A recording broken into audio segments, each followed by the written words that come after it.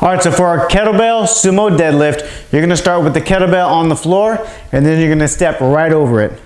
So it should be pretty much right underneath you to where if I drew a line from the middle of my foot across here, that's where that kettlebell should be. You don't wanna be in behind it like this because that's gonna throw off your form. So we're gonna be right over it like this. Get in that same sumo deadlift stance that you're used to. This is what's comfortable for me. Toes are gonna be flared out slightly, about 45 degrees, but whatever's comfortable. Everyone's got different hip anatomy, so just make sure you play around with your stance. So from here, we're gonna get a slight bend in the knees. Hips are gonna go back. We're gonna shoot our arms forward to make sure we maintain that neutral spine.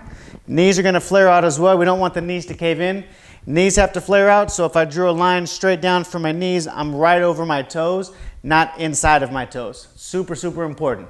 So here, reach, then I'm gonna come right down, grab that kettlebell. Elbows are pointed out. I'm gonna rotate them backwards here, because that's gonna create tension in my lats. So I'm here, rotate, and then stand up.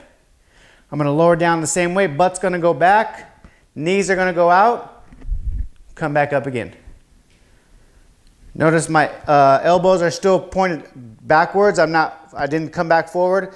Maintain that lat tension, push the ground away, lower back down.